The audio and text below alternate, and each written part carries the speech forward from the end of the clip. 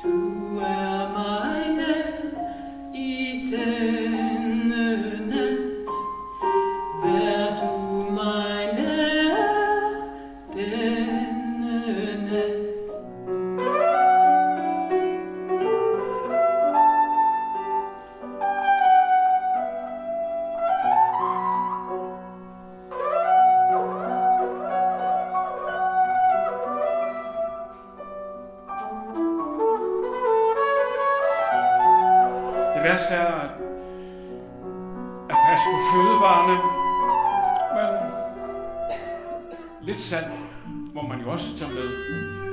Det renser tarmene. En slem mangel er der ved vores nuværende stilling.